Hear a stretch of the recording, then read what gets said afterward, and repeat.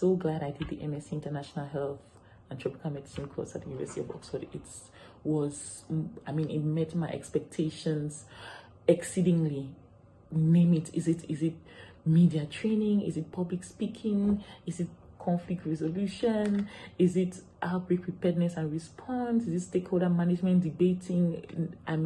I was so happy. IHTM has really exceeded my expectations.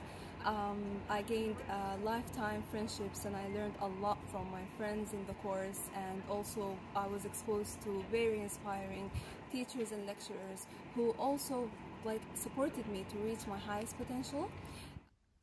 One of the highlights of the course is the people I was able to meet.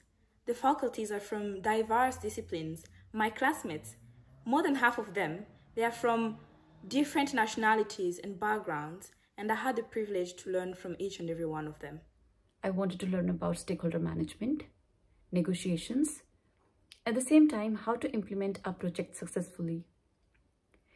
This course has not only prepared me for the leadership positions, but it has also helped me in refining my technical and research skills.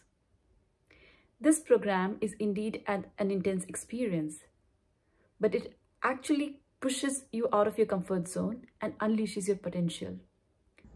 It also equipped me with practical skills and tools on research, health economics, and monitoring and evaluation.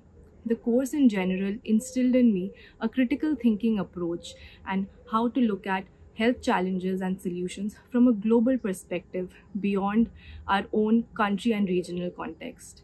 It's such a great opportunity to get a broad range of knowledge and skill sets, to network, to meet amazing people both within the course and within Oxford and the wider university.